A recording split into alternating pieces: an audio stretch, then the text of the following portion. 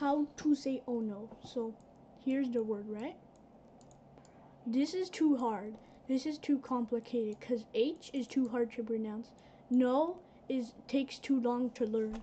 So this is easier. So oh no, because this is easier. So oh no, like the n oh no, or oh no, and then you could do oh because and do not do not say no, this is too hard. Do not say this letter. Don't say this letter too long, because if you say this too long, it's gonna sound like you are flirting, and it's kind of like weird. And then so oh no, this it'll make it easier so you don't say this word like too much, because like if you say oh, like this H is silent, so it is technically oh no. People think H is there, but is oh no, or oh and this it does oh no, oh no, oh no. It does this does sound like on, but it's actually easy. So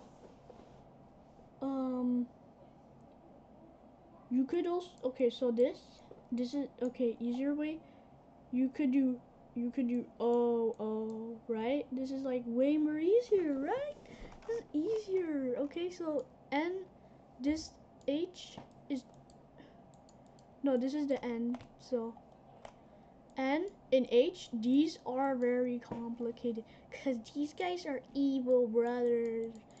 Like they're just gonna ruin your learning.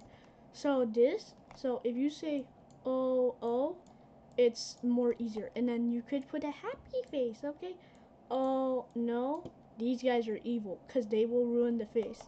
So oh, so oh no, you could say oh no, because like it separates this letter, because this one is evil because they are too hard to learn.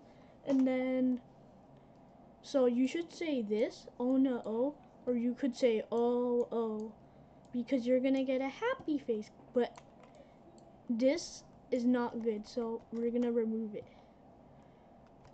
I mean, I forgot to show you, like there's two here. Don't put this because it'll ruin the face. So if you put H and N, they are evil because they do not make a happy face. They will make like this. They will make it like this. See? So this is why oh no, and then O and O is better. So do not say oh no. Like this is too hard. H and N is too hard. So you should say oh no.